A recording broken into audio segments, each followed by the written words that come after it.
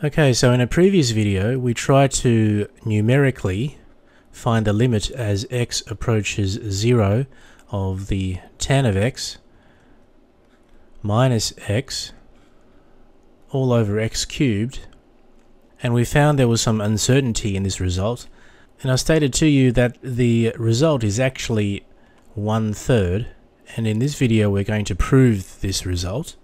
And I have a set of limit laws here handy on the right hand side, but in order to prove this we're going to need the assistance of Lopitals Rule. So let's recap Lopitals Rule. So if I take my fourth limit law here, the limit as x approaches a of a rational function f of x over g of x, for which we can evaluate the limits of the top and bottom separately. Now with Lopitals Rule, if both the top limit approaches 0 or infinity and the bottom limit approaches 0 or infinity, so we have a case of either 0 divided by 0 or infinity divided by infinity.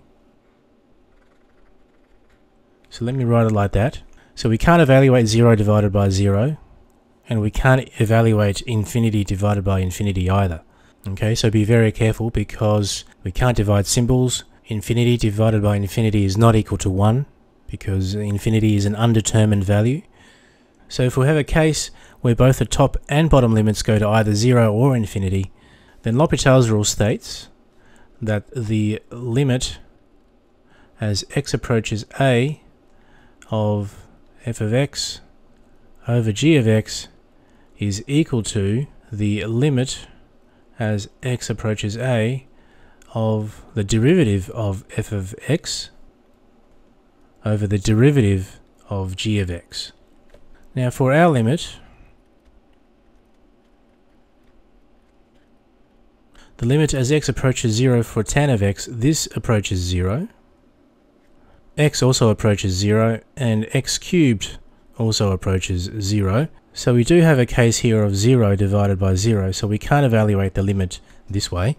So by Lopitals Rule, which I'll shorthand write as LH, the limit, I'll write it down again, as tan of x minus x over x cubed is equal to the limit as x approaches 0. So taking the derivative of the top, we have tan differentiates to sec squared x minus 1, x derives to 1, x cubed differentiates to 3x squared. So let's see if this limit now works. So the limit as x approaches 0 of sec squared, let's write down a fifth limit law here.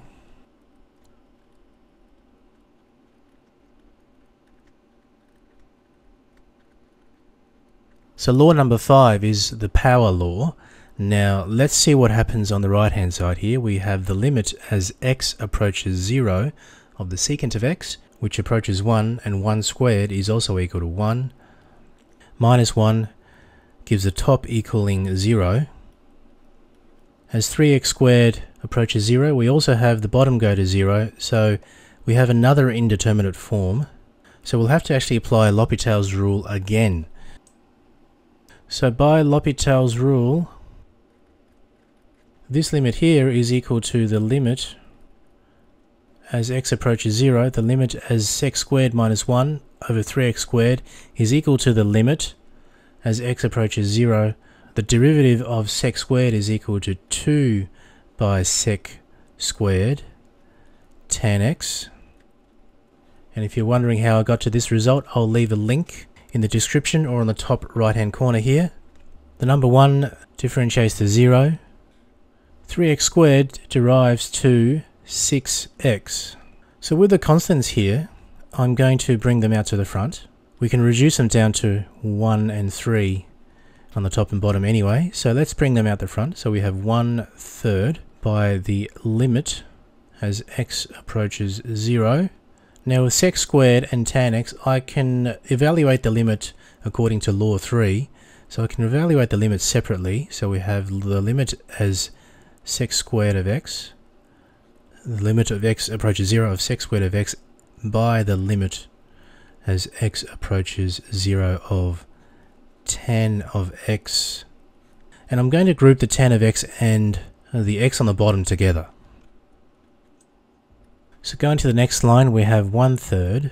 The limit as x approaches 0 for sec squared x, we've established is equal to 1. Or more specifically, it's equal to 1, and then we square it.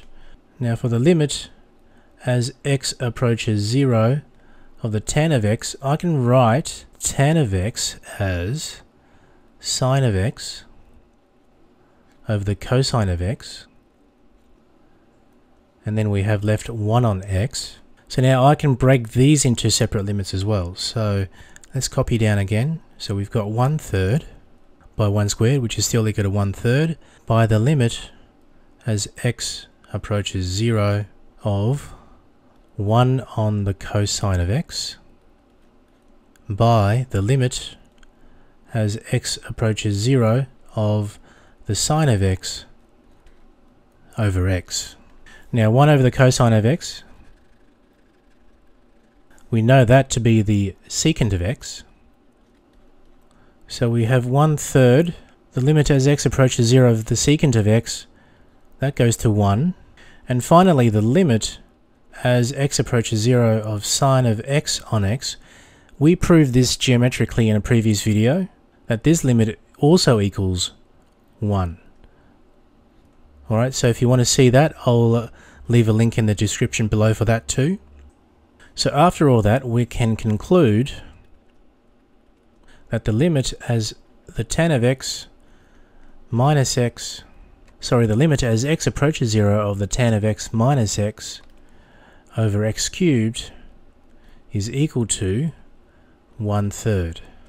Okay, so let's frame this answer.